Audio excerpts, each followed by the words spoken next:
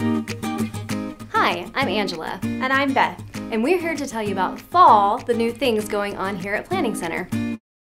Fall, the new things? Really? Yeah, because we brought them during autumn. Let's start with Planning Center People, where we introduced one of our most requested features ever.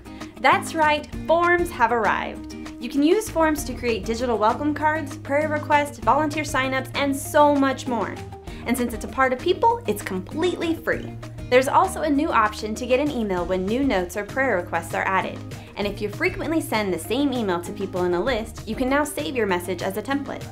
In Resources, the calendar has a whole new look that makes managing your facilities more powerful than ever. See the events for each month at a glance and get a personalized view using the My Events filter. Or find any event by classifying them with tags. Then quickly find all events for any ministry, department, campus, or even event type. Services has a beta version of its homepage, the new My Schedule tab. View the schedule for all members of your household and even block out dates for your whole family at once. The calendar has a list of all the times you're assigned to, and the new action buttons let anyone send an email to their team leader. Also in Services, you can now use Universal Search to navigate to almost any page, including songs, media, people, and teams. When you're leading a group, wouldn't it be nice to know exactly how many people are coming? Well, when you send out an event reminder, you can now choose to request an RSVP. The event list shows how many responses you've received, and clicking on the event shows the individual responses. Groups has also added a communication tab to each person's profile, with a history of the messages that have been sent to them. In Planning Center Giving, we've added a brand new communication tab.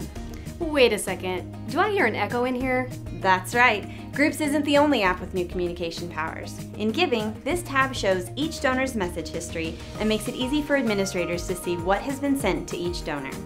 Also in Giving, the donation list now breaks down how much money was given and refunded, notes if any donations failed, and shows the processing fees plus how much made it to the bank.